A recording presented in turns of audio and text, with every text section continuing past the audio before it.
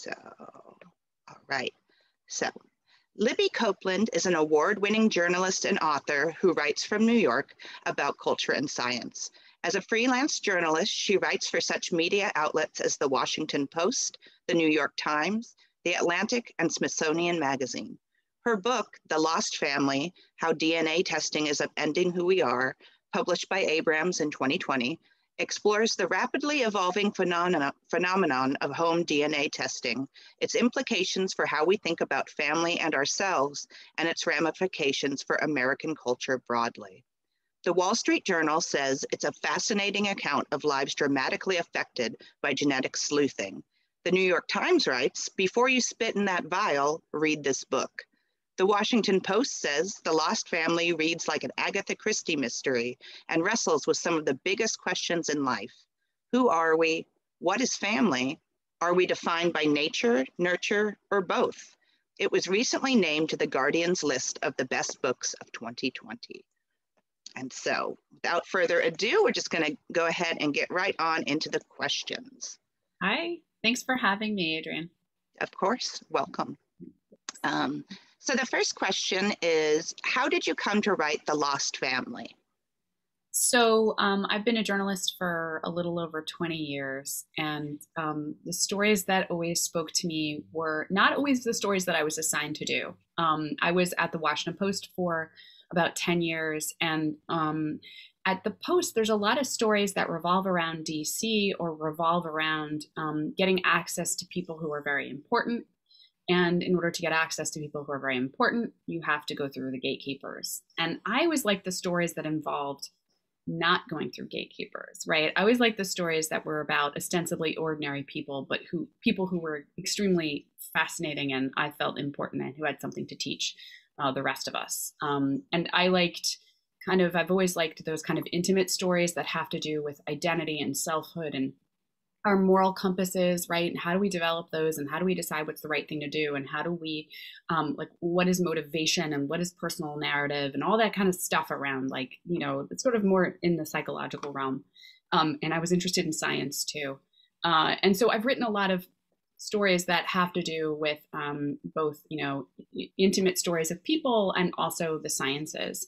And it kind of came together about 4 years ago. I was talking to my editor at the Washington Post, and we were talking about DNA testing, which at the time was just kind of coming into mainstream consciousness. It had been around for a while. A lot more people were testing, not nearly as many as have tested now. But we were starting to hear stories kind of bubbling up about people who took a test and they got a very unexpected result, right? They got something that kind of spun their head around. It made them realize that there was something really important about themselves, their families, their genetic roots that they didn't know about. And as we would learn, it would then irrevocably change their lives. So I set out to understand this phenomenon. I thought it was really fascinating because this is technology shaping our most intimate selves, right?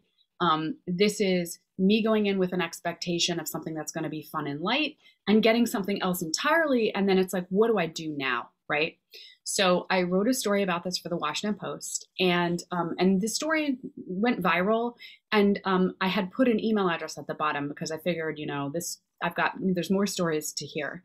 And I was right. I got this complete flood of reader emails, literally 400 emails in the first few weeks after the program. I was underwater. I had trouble replying to all of them.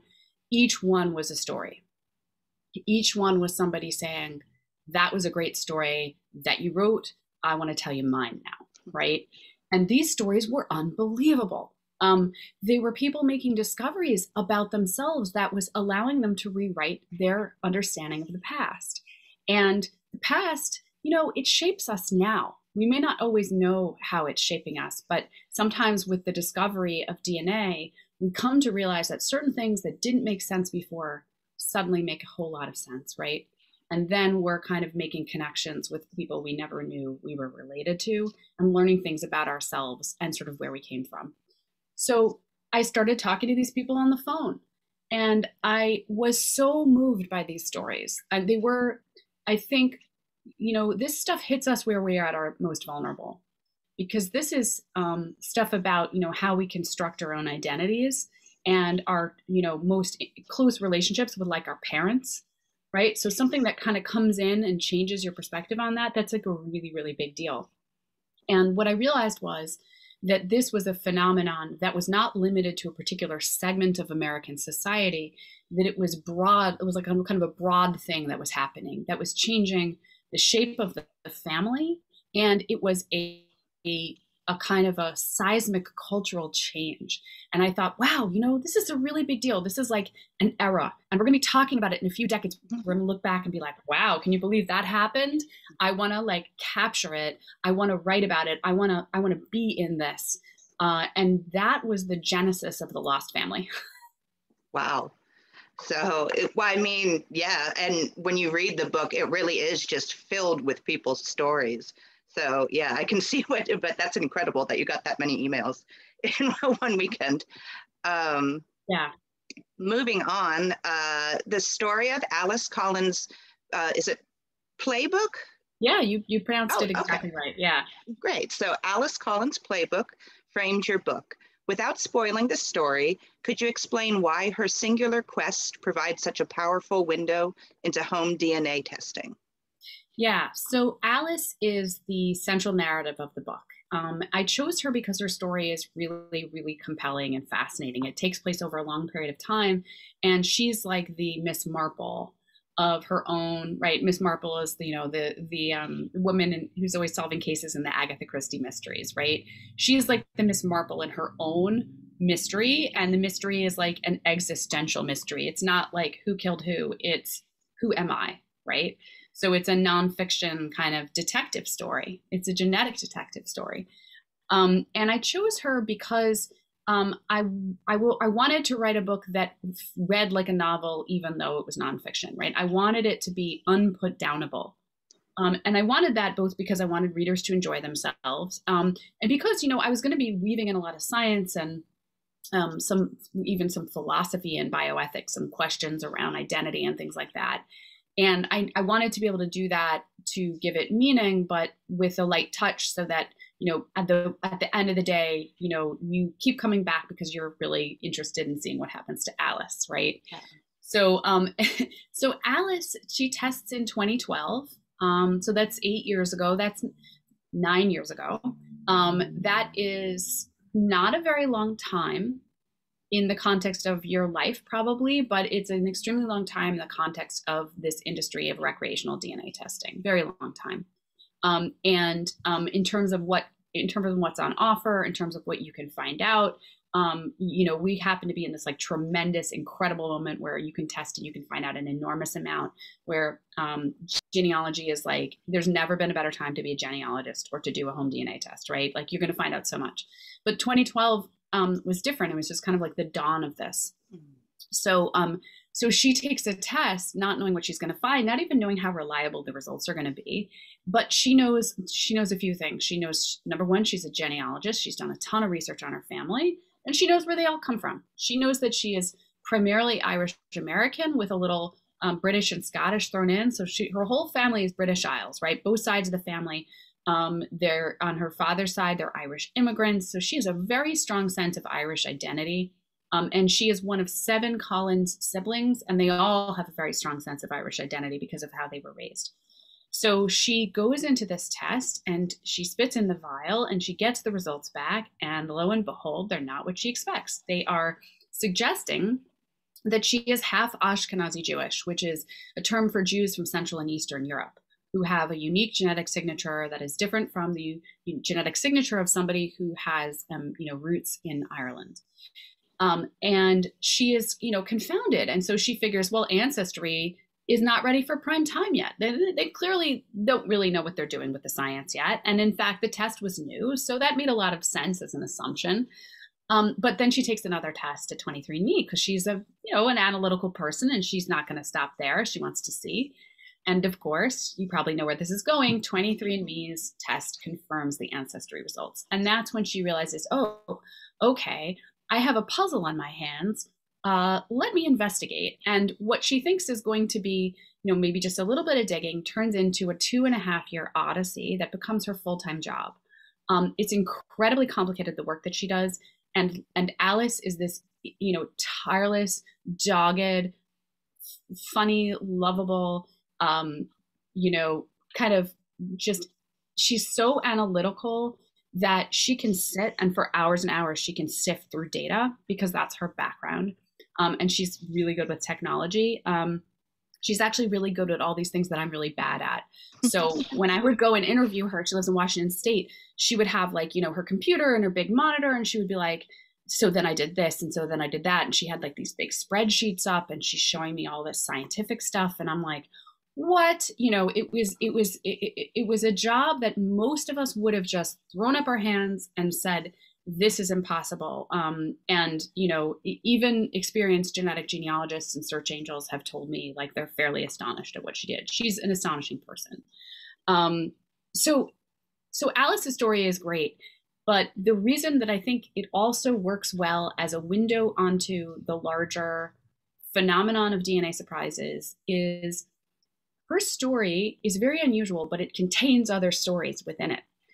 What do I mean by that? I mean that she goes through and investigates methodically each possibility, right? Each possible explanation for her unexpected ancestry, starting with the most likely and moving on to increasingly wild theories. Because she is, again, has such a kind of scientific mind, she does this in a very methodical way. And at each turn, when she dismisses a theory and moves on to the next, I get to kind of examine what it's like for people when it turns out that that is the explanation. So she starts with the theory that her dad is not genetically related to her. And that's a phenomenon known as an NPE or non-paternity event. It's one of the most, if not the most common kinds of DNA surprise. And it's affecting a lot of Americans right now.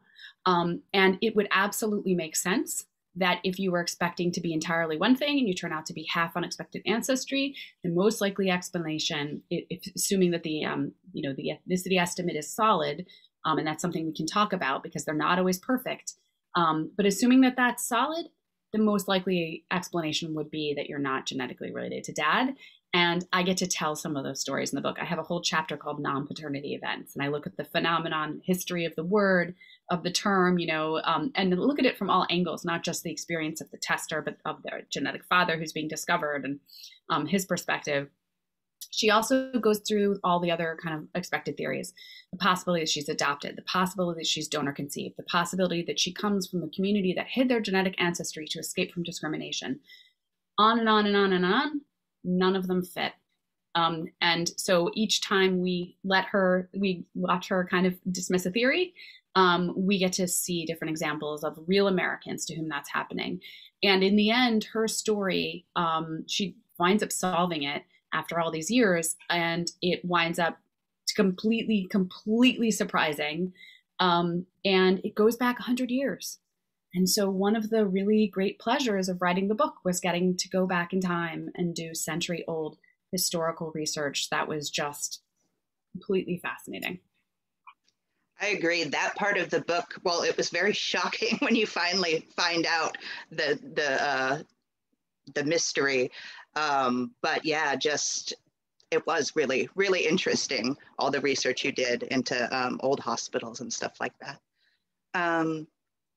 Home DNA testing is a fascinating phenomenon on many levels, but it is oddly both a curiosity or a holiday gift and a profoundly revealing, even life-altering catalyst. How is it both? Yeah, so it helps to kind of look back at the history of the industry a little bit to kind of like understand how it got to be like a casual purchase, right? So if you kind of look back, I'll just start by saying recreational DNA testing is the term that's used for the kind of tests that you take that are not in the context of a doctor's office, but rather you buy them online, they send them to your house, you spit or you swab your cheek and you send them in and you get back. Usually people are doing this for ancestry purposes. They're trying to find out more about their families or their roots or their living relatives. Sometimes there's a health component that's like kind of usually tagged onto that. So you're doing both in one. So recreational DNA testing is defined by four major companies. There are other companies in this space, but the four majors are the ones that I've focused on. And they're the ones where most people are testing.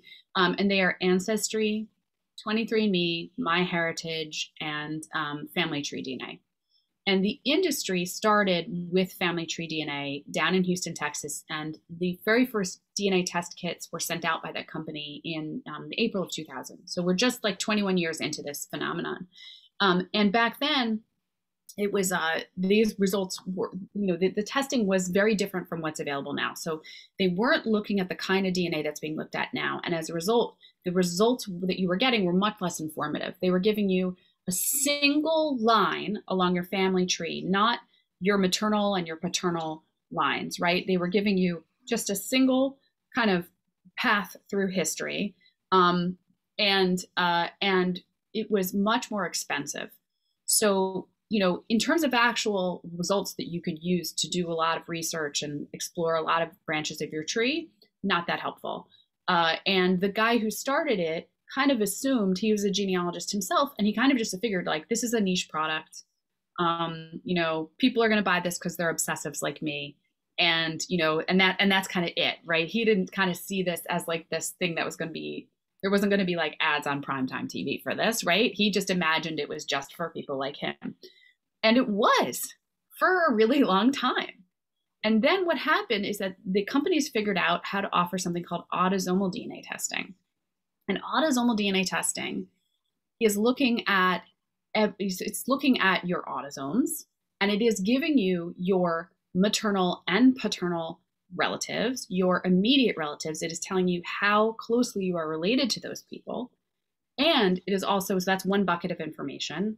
And that's consumers who have tested in the same database, and you match them. And the company knows that you match them because you and they share overlapping genetic segments. And so it can tell you, you're this amount related to this person. It can't always identify the nature of the relationship, but it can identify the degree of the relationship. And the other piece of information that it's typically giving you with an autosomal DNA test is this pie chart.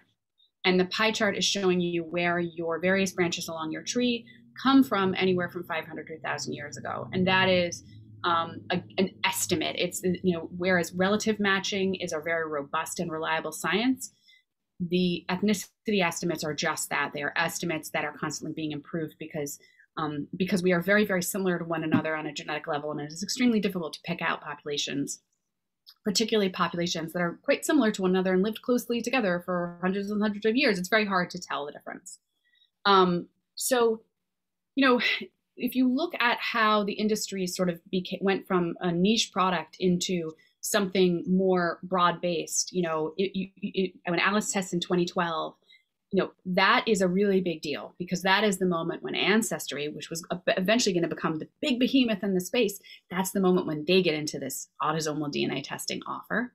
And then if you follow it up through like the teens, you start seeing a lot of advertising, and particularly Ancestry puts a lot of money into advertising their products. So in 2016 and then 2017, they put $100 million in advertising in each year. And that's when you start seeing ads that are shifting the calculus from serious genealogists to also include the casual consumer. So now it becomes sort of thing where it's like, how Italian are you, right? Or, find out something to share with your family. And there is a framing of this that you are going to get access to like kind of an understanding of your family, but it's going to come, it might be a little bit surprising, but in a kind of a joyous way. And it's going to come with a certain amount of like historical and emotional remove, not something that's going to like threaten your sense of identity, but just something that's going to enhance it. Right.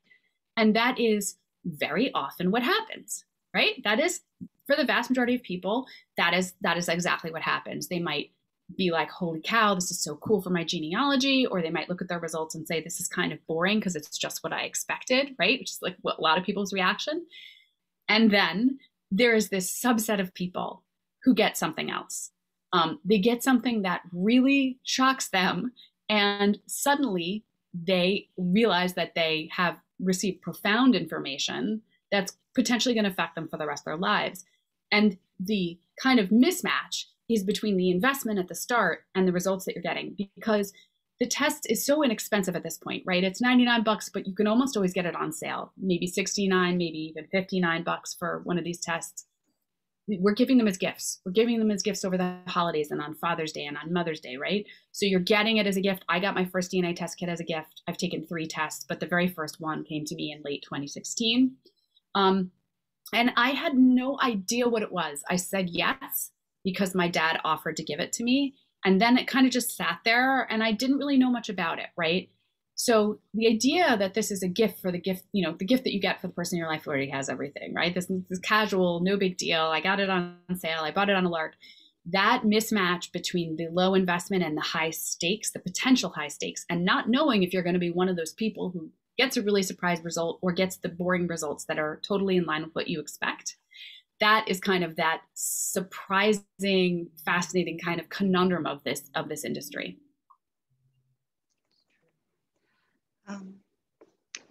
You've said that one of the realities of technological advances is that their true impact is hard to anticipate. Is that the case with home DNA testing? I think so. It's sort of a yes and no situation because on the one hand, I went down to Texas and I interviewed the founder of Family Tree DNA, which is that oldest company in the US.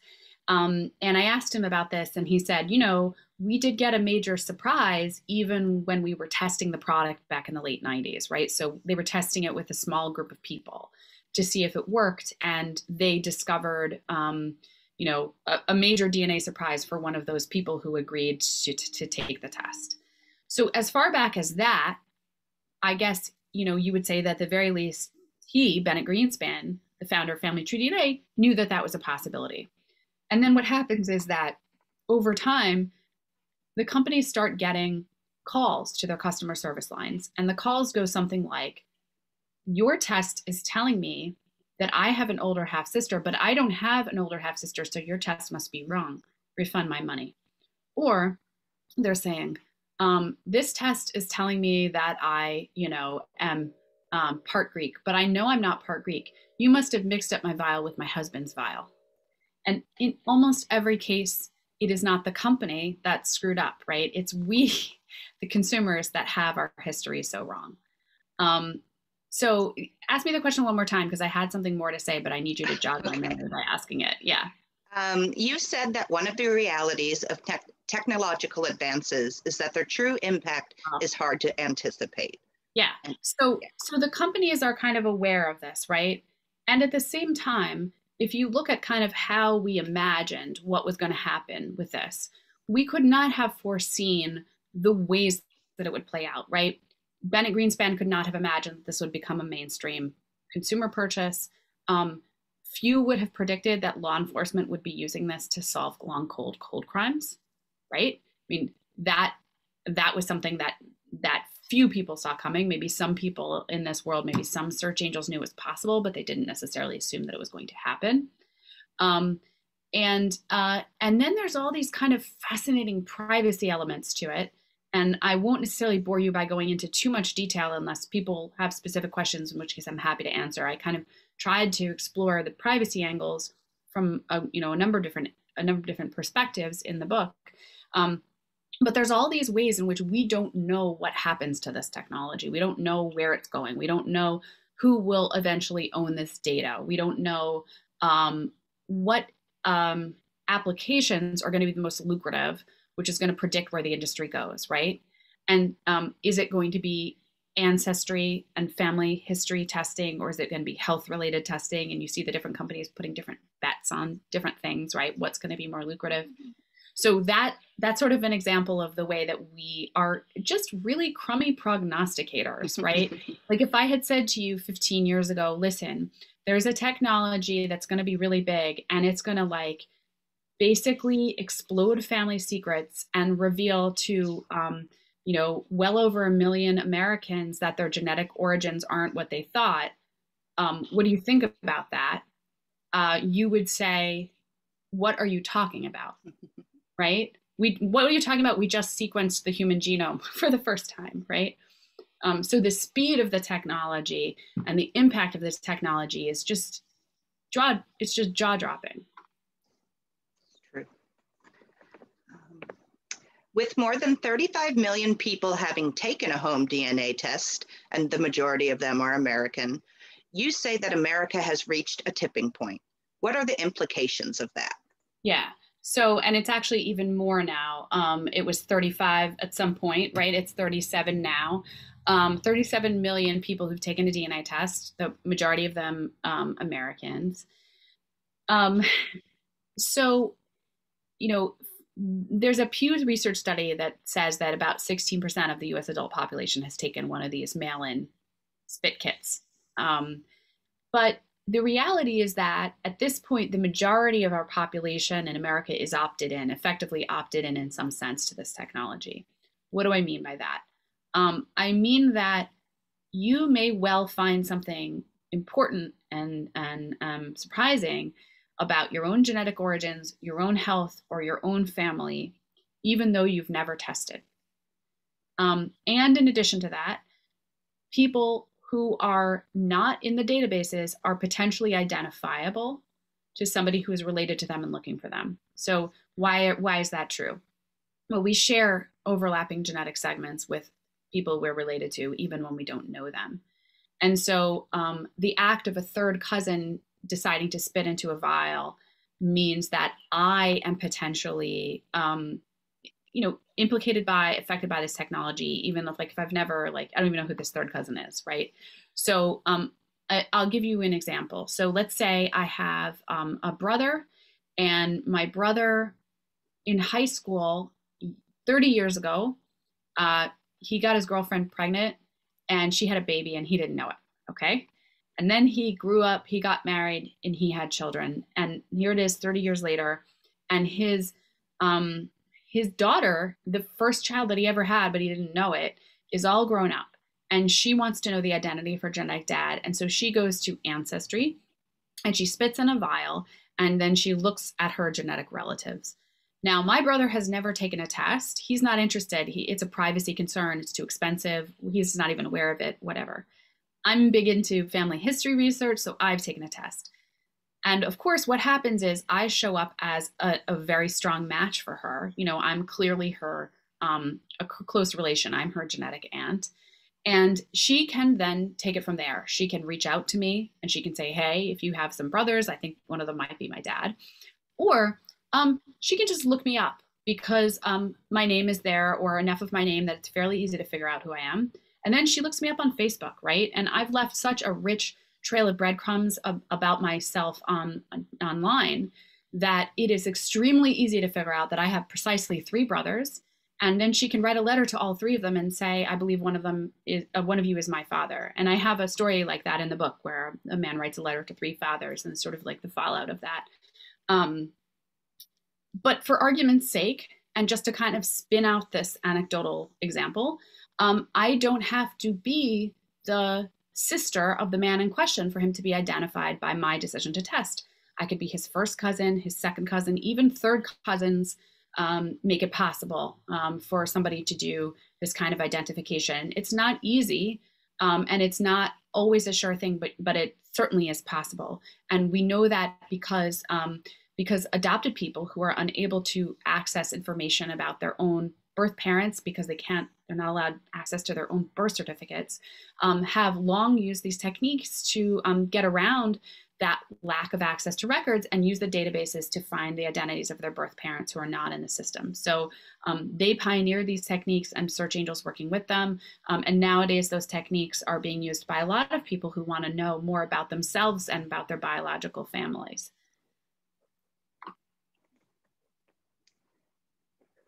So I'm sorry, just to finish, like the tipping point is essentially this idea that you don't get to opt out anymore, right? To a degree, your decision to test or not test is meaningful in terms of certain privacy implications, but to another sense, no family can opt out. No American family can opt out because members of the family have already tested. And that means it means a few things. It means the era of family secrets is over. It means people are going to find out the truth about their genetic origins, whether or not you tell them, right? They're going to take a test, or someone connected to them is going to take a test, or their adult child's going to take a test, and that information is going to come out. And it means we all have to sort of start grappling with the fact that this technology is pervasive now. It's fascinating to consider the implications for those who have not been tested. Do you want to say any more about that? So, I mean, I think, I think I've probably kind of like, given a bunch of that. I mean, I would say, you know, again, the idea that, you test or don't test may be meaningful in terms of certain like issues having to do with potentially things like genetic discrimination, which we can talk about, and other concerns that people have. But in another sense, it's old secrets, old stigmas, old taboos, all of that is being exploded in this moment. It's leading to a kind of vast intergenerational reckoning about the different ways that families are made, about the different ways babies come into the world, and about the truth about all the things that we were not told. It's very, very true. Let's talk further about both the sociological and psychological shifts that you attribute to home DNA testing.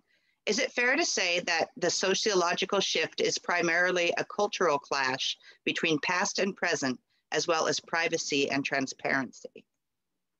Yeah, I think that's a great way to think about those kind of two collisions, right? On the one hand, you have this present moment we're in, which is a moment of root seeking. Genealogy is really big. And in addition to that, people are, we live in a culture of kind of memoir and therapy and speak your truth. And me sharing my story normalizes your experience and all these reasons why we think it's important to speak out, right? And that really runs smack dab into a kind of completely different culture, which was the pervasive culture when a lot of people who are now taking DNA tests were born, right? Mm-hmm. So they were born in a context in which certain things were not talked about. Either they were private or they were stigmatized, or they could lead to social ostracization or divorce, or even, decisions to keep certain things private could be matters of survival. So things like single motherhood, donor conception, relationships outside of marriage, interracial relationships, right? There's all sorts of reasons why, and in even violence and rape and coercion, right? A lot of things that people didn't speak about the circumstances under which a child was conceived or came into the world, right? And that those two things are kind of running headlong into each other. And when a couple or a parent makes a decision to kind of keep a secret around how a child has come into the world, that decision has a kind of inertia to it. It stays suspended in amber even as the culture around it changes. So there's very often in the interviews I've done in families, like never the right time to like say all of a sudden, by the way, right? By the way, now it's the 90s. Okay, things have changed. By the way, I just want to tell you about when you were born in 1962, right? That doesn't happen for whatever reasons. Maybe partly because, a sense of protection towards the child and not wanting to disrupt them. Maybe people assume they'll do better if they don't know the truth. Maybe those feelings that are attached to the initial creation of this secret, shame, guilt, fear, things like that, maybe those feelings are still very, very strong. And so you see then this kind of collision between the culture of people who want to know the truth because that's how they define themselves, is through knowing the truth, right? And this culture of some things are better left unsaid. And then there's this other kind of collision, which is between my right to know my own genetic origins and your right to maintain your privacy. And there's this story in the book about a man named Jason. It's in my chapter on non-paternity events. So Jason, he keeps asking and keeps asking and keeps asking his mom the name of his biological father as an adult, and his mom will never tell him, and they don't have really a relationship where he gets a lot of opportunity, but whenever he sees her, he does ask, and she declines to tell him. And he finally gets to the point where he says to her, listen, he writes her a letter and he says, you have to tell me. If you don't tell me, I'm going to start asking around.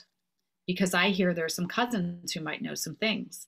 And, the mom really doesn't want that. She wants nothing. She doesn't want any of this talked about. So she writes him back. She gives him the name of her college boyfriend, and Jason reaches out to the guy, and they have a relationship, and the relationship goes on for 12 years. It's a kind of arm's length relationship. It's a little awkward. The guy won't tell his own kids that he has this son, right? So it's a bit arm's length. And then Jason takes a DNA test, and guess what? It turns out that the man he thinks of his father, he's been meeting with for 12 years, is not his genetic father. And someone else is. And, that to me is this perfect encapsulation of, the mother's desire to maintain her privacy, right? She had a couple of relationships in college, one with a boyfriend and one with somebody it was a briefer relationship. And for understandable reasons, or for whatever reasons, she would have preferred that it be through the lengthier relationship that is where, or maybe she thought that was the case. But, there's often this kind of clash. You see a lot of people who are testing now, and they're surprised by the results they're going. Their parents are like, how could you not have told me, right? And the parents' response is, oh, DNA testing, it's not real. I don't believe it. Don't believe the science. That can't be. And they deny it. Because it's, they want to be able to maintain their privacy. That is a big kind of clash that's happening in families. True. Old secrets die hard. Yeah. So, what about psychological transformation? Is it related primarily to surprising revelations? So, there's a lot of, I would say yes. I mean, the surprising revelations tend to, if they're about your own genetic origins, tend to be described by people going through them as a kind of a trauma. That's the language that people used with me. And that's a language that psychologists who've been through this and are now treating other people tend to use, that it's a trauma.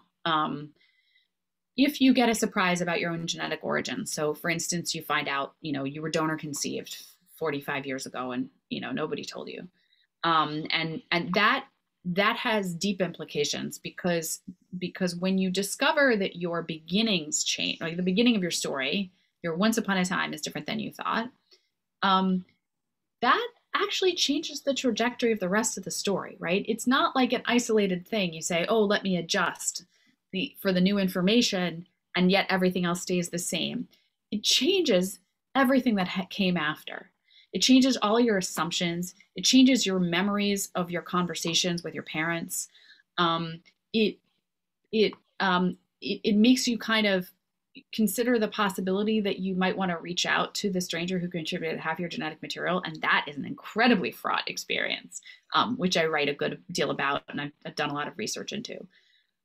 So yeah, it's a big deal. I'm not sure that it ends for people because I've talked to people and then I've talked to them 6 months later, and then I've talked to them 6 months later. And it's like, this doesn't stop, right? It's not like, sometimes in the newspaper, you read a story, oh, two long lost sisters, and they had a reunion, and it's like wrapped it with a bow and you walk away. Like it's not over.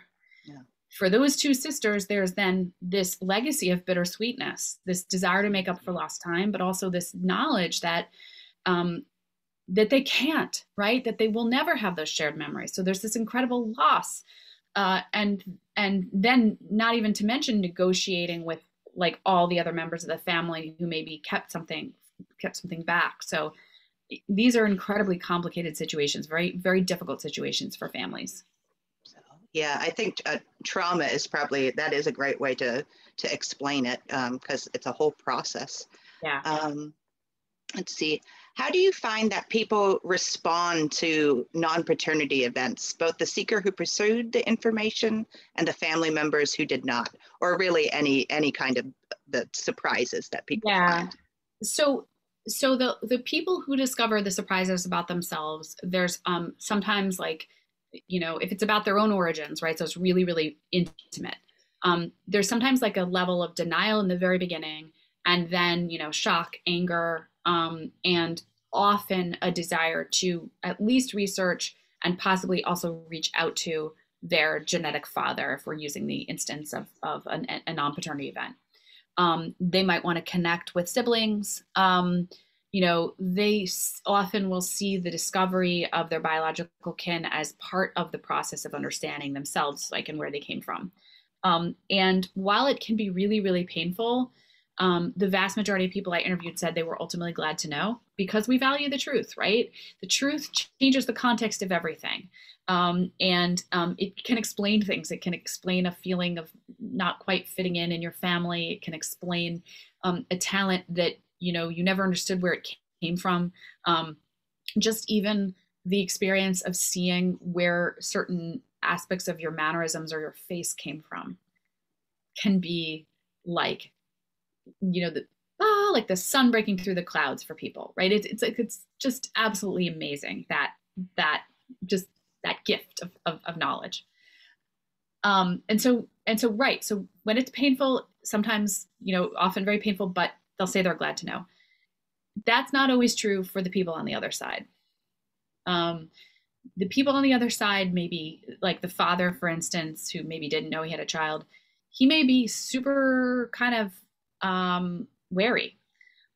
He may eventually come around to being open-armed, or he may not.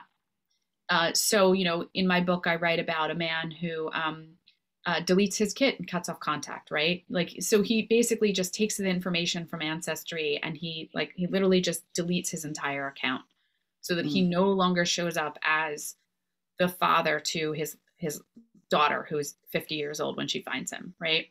And he doesn't return her letters. They have one phone conversation. He says he'll think about getting to know her. He has a conversation with his family. Who knows what happens in that conversation? And that is it for her. She doesn't get to have a relationship with him. There's another story in my book, really compelling story of a woman named Linda, who turns out she's adopted. She learns this from a DNA test.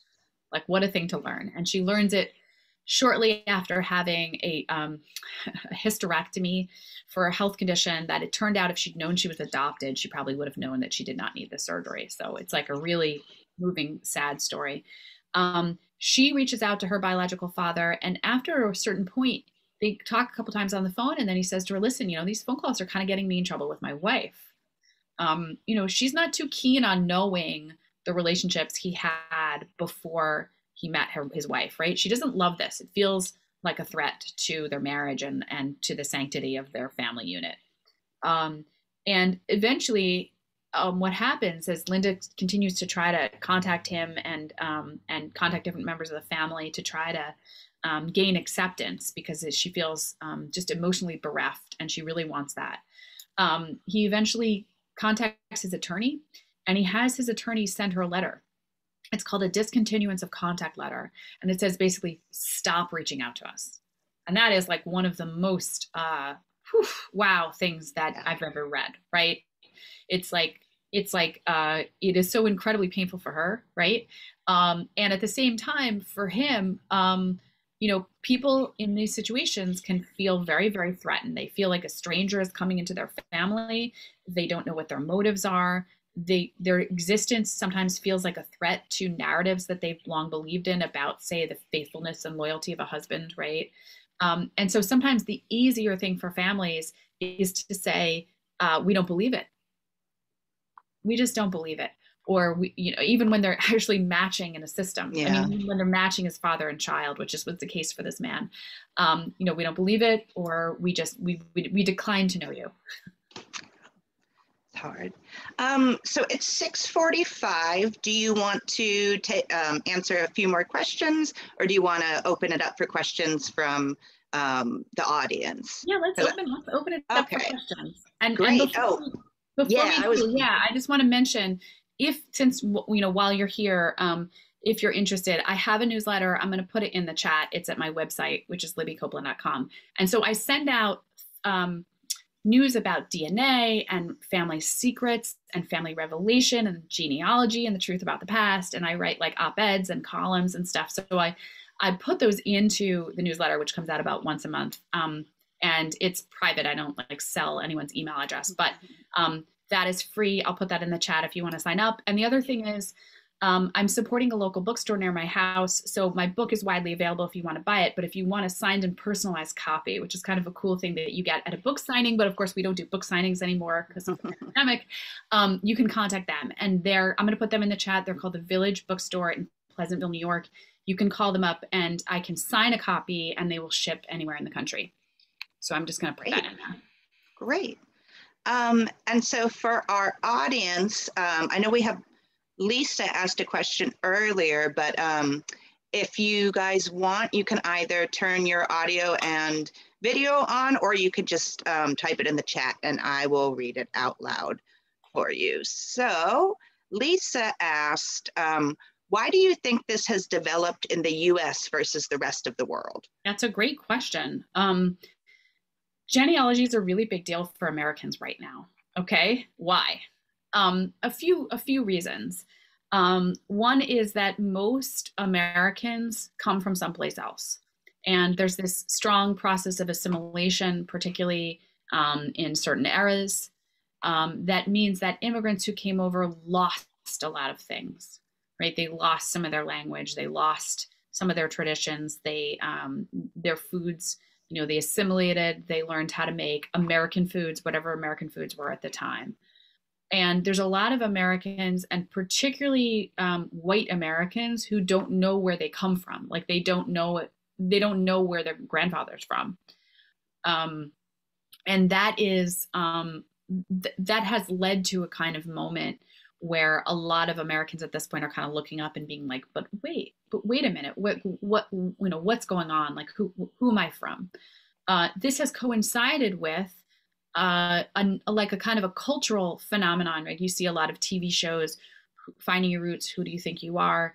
They're absolutely fascinating, right? And there's this idea that through understanding the past, you can understand yourself.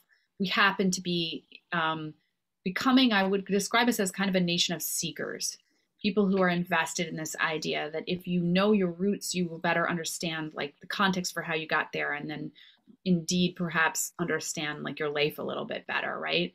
And then in addition to that, there's never been a better time to be a genealogist because there's never been more records and available online. There are literally tens of billions of records available online and more every day by some free services, some subscription services where you can do research. And then there's so many people who are taking DNA tests, and DNA testing begets DNA testing. Because the more people who are in a database, the more interesting and evocative your results are, right? I mean, if I took a test back in 2012 when Alice was testing, like I would have been lucky to find like a fifth cousin, right? And nowadays I test and I can immediately get, in addition to my parents and my brother, who I know I've tested, I'm going to very quickly find maybe a first cousin once removed, right? Or an aunt or something like that. So, all of those forces kind of have come together. And then in addition to that, there's reasons why elsewhere people are more resistant. There are regulatory concerns in some places. There are cultural concerns in some places. Places like Germany, for instance, a lot of Germans are very comfortable with the idea of ethnicity testing. They think it sounds a little too much like eugenics, too kind of disturbing to look for this evidence of biological difference, right? And then on top of it, a lot of places in the world, particularly if you're talking about in Europe, where these, there may be ads for these products, they are not so invested in trying to figure out where they're from or who am I, because they are like, they already know, because they're like, I'm from here, right? Because they may have deep roots in an area.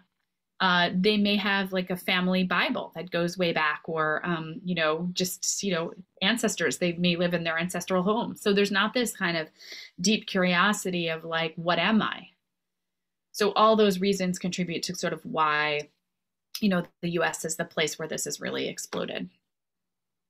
Great, thank you. Sure. Does anyone else have any questions from the audience? Feel free to either jump on video or you can put it in the chat. And even if it seems like a basic question and you think maybe someone else knows, feel free to ask, because in my experience, the person who asks the question that they think might be too simple, everyone else is extremely grateful that they asked that question, because they're all wondering it too. So if you're a beginning genealogist, feel free to ask any kind of basic questions about the industry. Can I ask a question? Yeah. These are just kind of weird things that I was thinking about, because I'm still in the process of learning about genealogy and DNA, but you can choose whether to share your DNA on these services generally, correct? Yeah, that's right. You can usually choose whether to share. So if you don't want to see your relatives or have them see you, you can do that. There's no way to surreptitiously view your relatives and not have them see you. So you can't do that research, without being seen. So it's not complete consent on both ends, but generally there is as much consent as, like, on both ends of these, say, unknown family members finding out that each other exist and connecting. There was some level of consent, and that they allowed it to be only if they're being found because they're in the database. But remember, you don't have to be in the database in order to be discovered. Oh, really? Okay. Yeah. That was going to be my next question. Like, I was thinking of the story about the gentleman whose mother wouldn't, gave the wrong person who he contacted for 12 years. I was like, he was not in the database. Well, how did he know that his father wasn't his father? Did his father also take a test, or what happened? So what happened was that the man that he thought was his father knew his background. I don't remember what he was, but let's say he was like German and Swedish. So Jason takes this test, and he didn't really know the ins and outs, but he had a friend who was a genealogist who knew a ton about this. And he takes this test and he looks at the ethnicity estimate, and it's whatever his mom was. Let's say she was Italian American. And then the other half was not German and Swedish, but something very, very different. Now that in and of itself wouldn't be enough to give you necessarily a clue. And sometimes the ethnicity estimates are imperfect. But it was enough different that his genealogist friend said, this doesn't look quite right. Let me see what I can figure out. And what he did was he sketched a tree for Jason. So he was able to figure out who the relatives were on Jason's paternal side within the system. And from those people figuring out the relationships, it's like pieces of a puzzle. He was able to research back and figure out a most recent common ancestor, and then come back down in time and do research using all sorts of things on the internet, including like Facebook and People Finder, things like that, obituaries, like births, all that kind of records of like present day. And he was able to figure out that based on the cousins that were matching Jason in the database, it had to be one of three brothers. So Jason wrote a letter to all three brothers, and one of the brothers was like, it led to some difficulties in his marriage because his wife was like, what? But it turned out it was a different brother, and they met in a bar, and they looked at each other, and the guy said, oh, you're my kid. I remember your mom. We look just like each other. And Jason said, I believe you, but just to be sure, because I've been through this before, let's go to Walgreens and take a paternity test. And that's what they did. And they took a paternity test, which is like different than, an ancestry test. It's like, it's a different kind of measurement, so to speak. And it's not public. And I think you both swab your cheek and then you like mail it into a lab, and they got their results back, and they were father and son. And I mean, I most of the situations I'm talking about are situations where people are finding genetic parents who have not taken a DNA test. Wow. Yeah. Let's see, in the chat, we have AK McFall, and they ask, after the US, what country uses the test the most? So Canada and England and Australia are all greater users, and there are some other countries as well that are, I think primarily in Western Europe. All right. Does anyone else have any questions? Don't be shy. You can raise your little hand if you want. I never know how to find that hand. I don't either. Yeah. Oh, somebody's turning on their. Oh, okay, great. So Pat, can you unmute?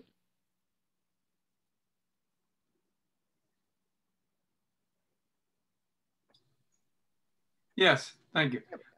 I'm in a small genealogy class, and one of the words that I use in that class when we're talking about DNA is powerful.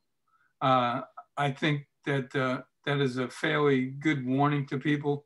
You know, I never want to really make decisions for them which way they should go, but you know, it is sort of a warning in a way. But at the same time, we all know stories that, like I said, are wrapped up in bows, and so we just never know. And for people who today, obviously, you know, you can't sit and watch evening TV and broadcast TV these days without hardly seeing a commercial by Ancestry.com DNA. Yeah, that's true. I mean, think, yeah. Yeah, that what you said about how much they invest in advertising isn't that amazing? Oh yeah, it's unbelievable, and They're of course totally it fits ubiquitous. right into Americana, you know. So yes. So it is who we are and what we do, and yeah. I just think it's great, and yeah. I tried to jot down some of the your expressions and terms and all, and they're just fascinating, great things. And I think your use of the word powerful is a very ethical choice. Yeah, that's an ethical choice, because I think, you know, people need to know the power of it, and nobody should be pushed into it or kind of made to think that it's no big deal, because it's a big deal, right? And what I've found over and over is that people do better when they've made the decision themselves to test than when somebody kind of pushed them into it or twisted their arm or gave them information before they were ready, right? Because agency is important. Autonomy is important. So if you're going to make a discovery that's going to, you know, forever change the rest of your life, let it be you who's in charge. Let it be you who's invested in the process. Let it be you who did the genealogical research to unravel it or ask those key questions. So the word powerful is very important, because, you know, you're not stacking the deck. You're not putting your thumb on the scale and saying, oh, just take a test so the rest of us can all benefit. Because of course, genealogists often do want other people to take, they have this idea, which is quite right, that the more people who take a DNA test, the better it is for everyone to do their discovery. But it is also, it should be an informed choice. And so I think I like your word choice. Thank you. And of course, one of the other words that I use in a genealogy class is that I think today we are so, it's so important for us to be responsible and almost an obligation to do genealogy. I mean, we're in a senior class, and really, I ask people, you know, if not you, who? And you just think you're always wanting to find a note or the paper or information in the Bible here and there, a record that some ancestor left.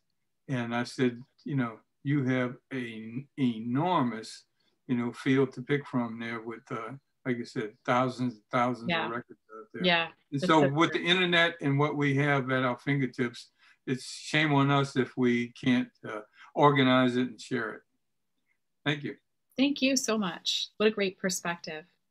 Thanks. This is a wonderful thing, this Zoom stuff. I'm all the way in New York. Yeah.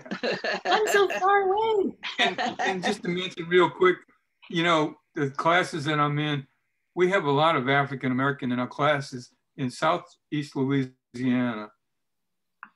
Usually when they do their DNA, they find out a big percentage of their European ancestry is there, you know, and so so sometimes it's not a question of is there, it's a question of how much. And I always use that word estimate on that, you know, because that's a great thing to remember. Yeah, I mean, one of the great things of researching this book was understanding how the African American community uses DNA specifically, and I have a number of stories in there. That was such a cool thing to be able to report, you know, because they, in particular, often need DNA to get around that brick wall, right? I mean, they really can use DNA because they're particularly disenfranchised by the lack of records. And so I have some really cool stories that I've come across over the years, and was able to tell about African American genealogists being able to trace their stories, and that's really powerful, to use your word. That's really powerful. We have a lot of free people of color here, so it's just incredible, the history that's involved there. And I always going with the fact that estimate on the ethnicity. Just think, matching a relative is not estimate, that's for sure. I mean, and that's an important point for people to understand, is that it you know, just because the estimates are not reliable doesn't mean that this person isn't related to you. Those are two different buckets of information relying on two different approaches and kinds of analysis. So yeah, thank you. Thank you, and thank Amanda for this. Yeah. All right, Adrienne, I'm going to go. I know Amanda's going to do a presentation on the archives, which sounds fascinating. I'm sorry I can't stay for that, but thank you so much for having me, and I really appreciate. Thank you so much for taking the time. It was great. Thanks. All right. Have a good night. Bye, Libby. Oh, goodness. That was wonderful. That was great. All right. So now Amanda is going to give us, she's an archivist and librarian here at the New Orleans Public Library, and she's going to do a brief presentation about some of the New Orleans Public Library's genealogy resources. So take it away, Amanda. Okay, let me share my screen. I won't lie, I recognize some names here tonight. I know you guys, this is going to be broken record for some of you. You guys are going to know a lot of what I'm going to talk about here. I will say, I don't know if we've had this conversation, but a conversation that I've had with a lot of, fellow genealogists in the archives is we hit those dead ends. We hit those blank spots. We hit that, the inequity of records. And a lot of times I start to say, without having quite as much experience, I mean, with everybody, is, well, at this juncture, there's DNA. And so we're kind of working backwards here. I'm actually just going to give you a quick rundown of the genealogy databases that we have for traditional genealogy, non-DNA genealogy, that are available through the New Orleans Public Library. We do offer several services for free, but DNA will not be one of them. It's not something that we will dabble in as public servants, but it's interesting to think about. And it's this is, of course, as both Libby and Pat noted, is you do have to do, even if you do your DNA or you do find a match, or there is like some indication of a mystery, you will eventually have to come back to the records and the family tree and the information that is shared on the internet, like Pat said, to fully assemble. Like, the DNA is sort of like the clue, and then the genealogy, the family tree becomes what you form from it. But with that being said, let's get through this real quick. It won't be too long. I won't keep you for long, and I can take some questions afterwards, okay? Okie doke. So, of course, I'm going to speak from the perspective of New Orleans Public Library, but I know that Jefferson Parish and St. Tammany Parish all offer the same stuff, and in some cases more. But the three main things that we offer with your New Orleans Public Library card is Ancestry.com Library Edition, Heritage Quest, and Fold 3. So Ancestry Library Edition is the enhanced library database version of Ancestry, which is the largest, as you all are really familiar with, is the largest and most popular genealogy website on the market.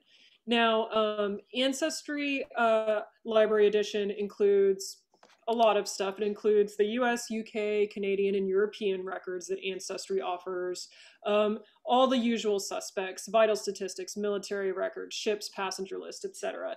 What it doesn't offer, it offers some public family trees that you can look at, but you can't make your own with the free account. You would have to have a paid account to make your own family tree, but you can view members' public family trees, which is probably, if you are doing DNA sleuthing and you do end up on that journey, what you might be looking at the most once you make some connections through a DNA matching service, such as, sorry, I'm blanking on the name of the main one. If anybody can help me, GED Match, which is kind of one that links data from all the services, Ancestry, 23andMe, other small startups. It's sort of a place where if you've taken multiple tests, you can aggregate, or you're going to try to connect with somebody who may have taken a 23andMe test versus you took an Ancestry test. GED Match is, I think, or is it, am I saying it right? Does anybody know? I'm pretty sure it's GED Match. It will connect that data, that DNA data, across services, so to speak. But back to non-DNA stuff. Ancestry Library Edition is available on site at any of the library locations, which at this juncture, you can call any library location for an appointment to use the computers if you need to. However, you don't actually have to do that until the end of June, because Ancestry has graciously allowed everybody with a card to do Ancestry Library Edition at home with their card. And we don't know, but they may even extend it past then. We'll see how things go. But they've been very generous and made all their Library Edition versions free to library users throughout the pandemic, which is wonderful. But of course, yes, you can go to the public libraries as well. Now, Heritage Quest is a large genealogy database. It's developed by ProQuest, which is a big a big database seller. Like, is it a news database? Is it a stocks database? Is it a genealogy database? ProQuest is probably one of the main brokers of that. But what they've developed is Heritage Quest, which is powered by Ancestry's technology and databases. So what it is it looks, in the search, it looks similar. They use co-owned record sets, and everything works very closely. So if you know how to do Ancestry, you know how to do Heritage Quest. According to them, they offer, the one unique thing that they offer is over 28,000 books currently available, which are going to be like local family histories and stuff. The stuff that you would normally come to the city archives on the 3rd floor of the main library to look through. Like, we have an extensive, like we have like small genealogy periodicals like the Attakapaw Gazette, or, Southeastern Genealogy. Where kind of you would come to us to look at these things. What Heritage Quest offers that's unique from Ancestry is this sort of stuff. We are not going over these records in depth later. I apologize, y'all. Heritage Quest, as with all the databases, is completely free with your library card and can be accessed at home with Jefferson, NOPL, East Baton Rouge, St. Tammany library cards. It offers a few resources that Ancestry doesn't keep in their main stable, and it offers many that do not.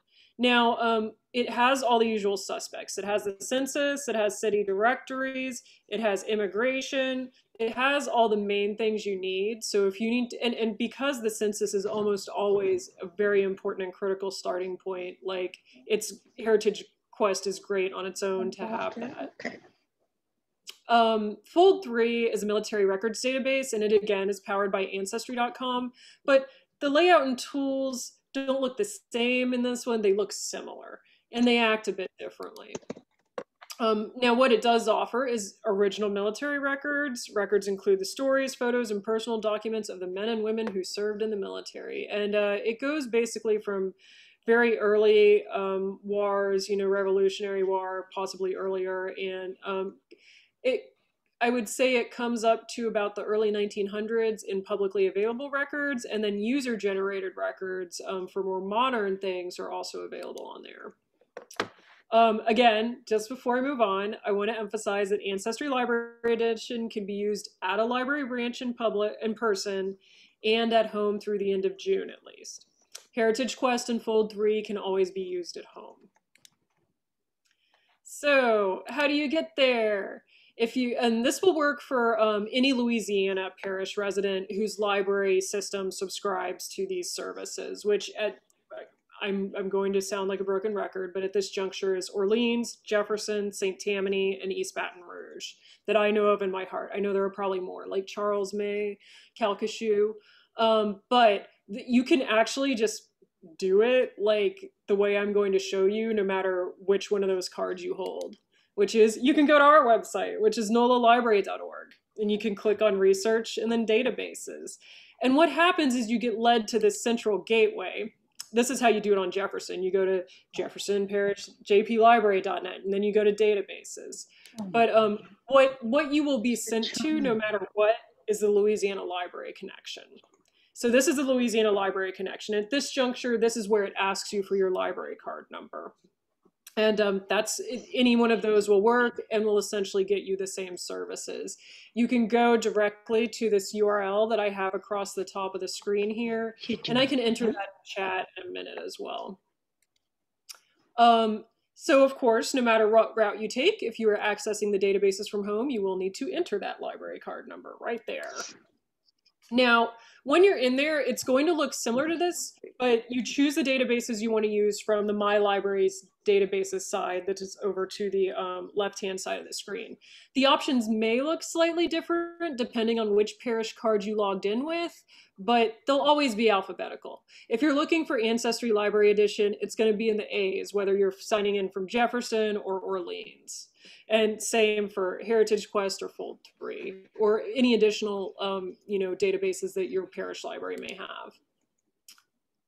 This is just kind of what they look like. I know they've since changed the, there's Fold 3. I know they change the pictures regularly, but this is essentially what it looks like when you get to these three. If you haven't already. But I imagine if you're here at the DNA thing, you've either read the book and are intrigued by the story, or you're working on DNA genealogy already, at which juncture you've probably experienced all of these services. But I'm going to give you some searching tips and best practices just in case. They're pretty basic. Basically, don't walk in and say, I want to make my family tree today, because you won't. It's not going to happen. Researching your family tree is a lifelong research project. It's going to take you years. It's going to take you decades. It gets a little faster in the internet age, but every time you sit down to do it, have a goal, like I have here. Like, say, I want to know when this person was born, or I want to know who this person was married to, and that's your goal for the day.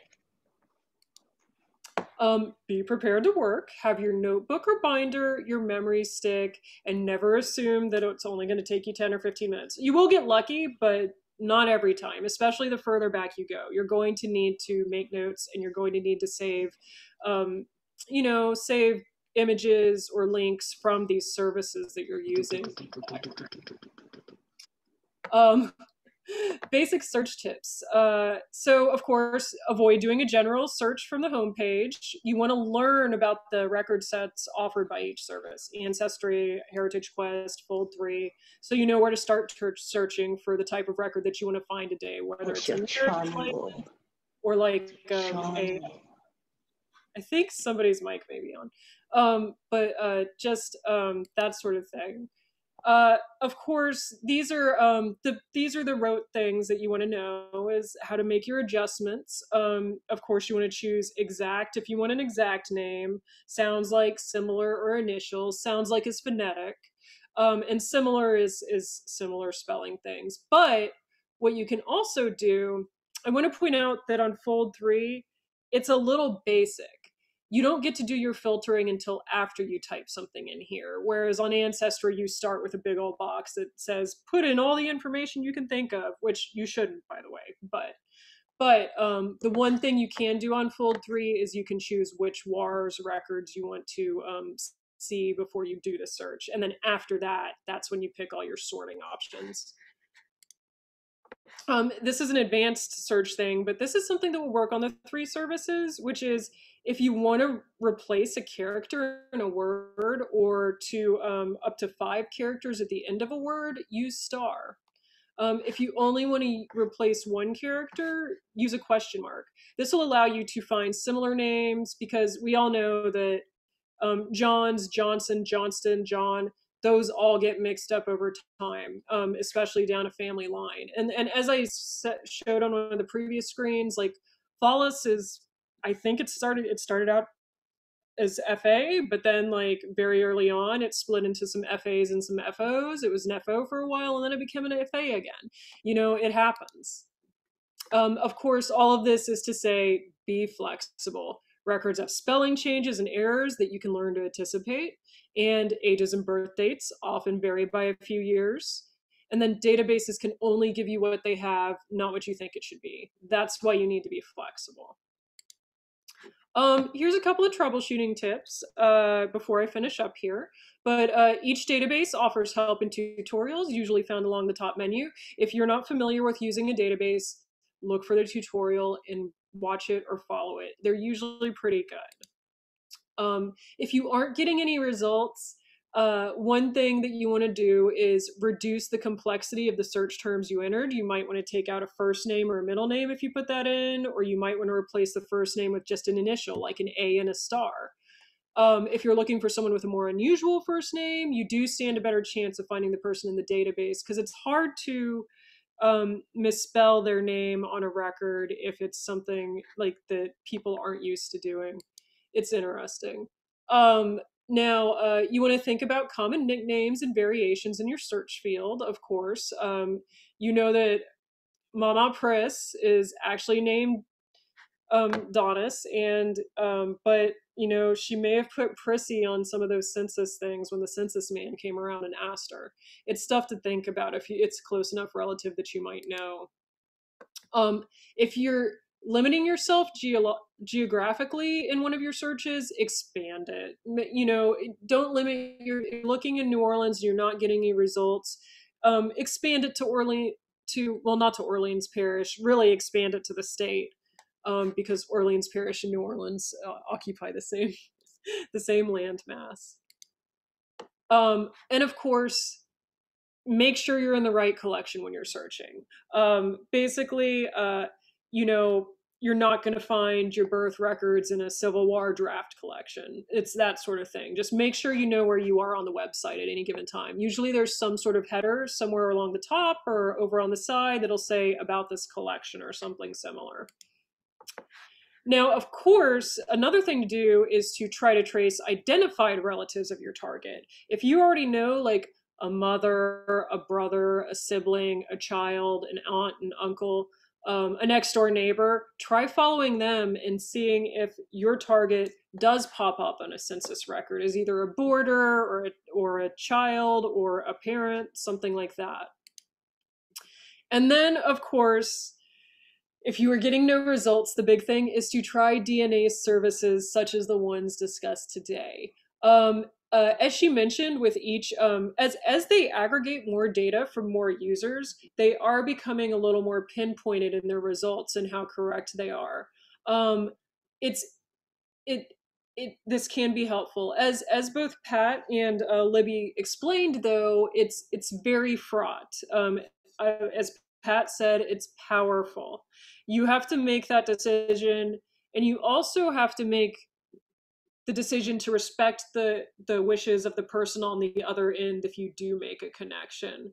If for some reason they do not want it, this is the second level of consent, so to speak. If you both took an ancestry DNA test and decided to share your information on the site, that's one level of consent.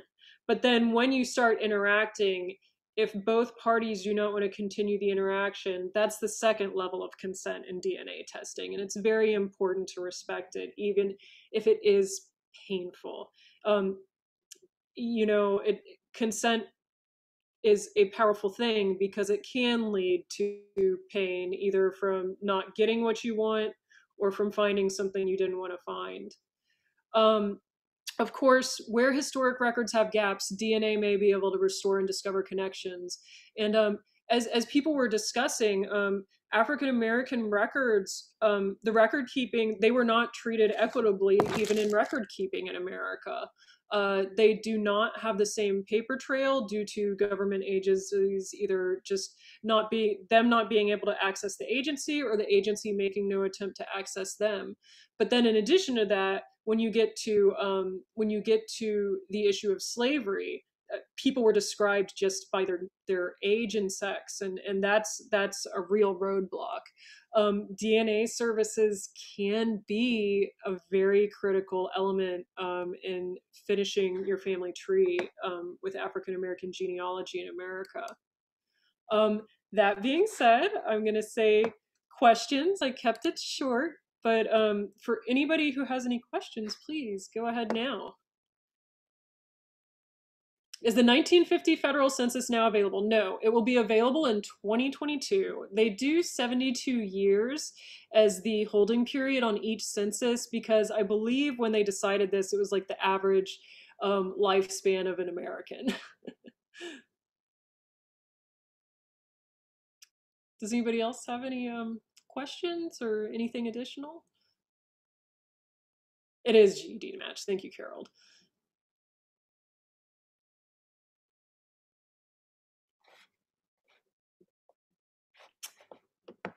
Well, if nobody else has any questions, I'm going to go ahead and put the archives email in the chat. It's archivist@nolalibrary.org. You can email us anytime and we will get back to you. And I'll also put our website, which is archives.nolalibrary.org. And it's got all the same contact information, including our phone number. We are allowing people by appointment right now, and we will continue to do that for some period. Regardless of what the general library use does. So just email us or call us and we can determine what we need to retrieve for you and get you that appointment scheduled. Just a comment about the 1950 census. Yes.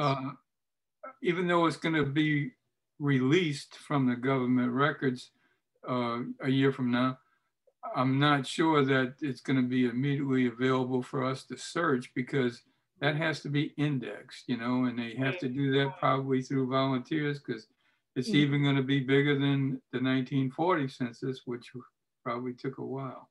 That is an excellent point, actually. Services like Ancestry, while they are large companies, can't equal as are needed to get through that ream of information. It's every year, I would say it's an exponential growth in people in a census, and that's an excellent point, Pat.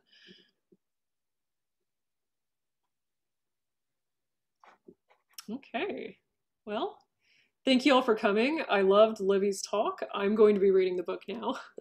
Shame on me for not doing it yet. And in the future, we'll look into talking about DNA and stuff like that through the City Archives programming.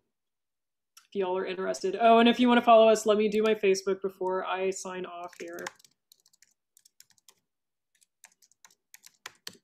That's us, facebook.com/LouDiv. Thanks, Amanda. That was really great. So was Libby's talk. And thank you for everyone for coming and listening and for your questions. Unless anyone has anything else they want to ask, I'm going to go ahead and sign off. And I hope everybody has a great night. All right. Good night, everyone. Thank you, Amanda. Good night. Night. Good to see you, Pat. Hey.